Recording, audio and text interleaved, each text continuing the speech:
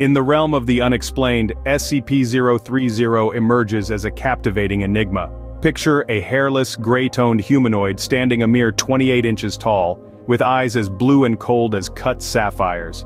This entity, known as Ariel, converses with an androgynous voice, laced with an unplaceable English accent, and possesses knowledge of multiple languages, some unknown, and a breadth of academic understanding that transcends the historical record.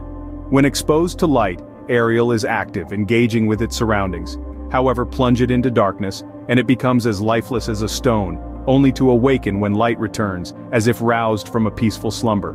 Despite its clay-like composition, Ariel is more than an animated statue. It doesn't breathe, eat, or produce waste, yet it has a desire for cleanliness, occasionally requesting a bath. It can be damaged but feels no pain, reshaping its deformed anatomy with ease. But take heed, it cannot be molded by human hands. So who created Ariel?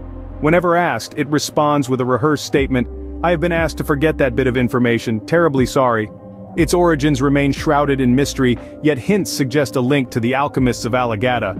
In the world of SCPs, Ariel continues to perplex and fascinate, a testament to the endless possibilities of the unknown.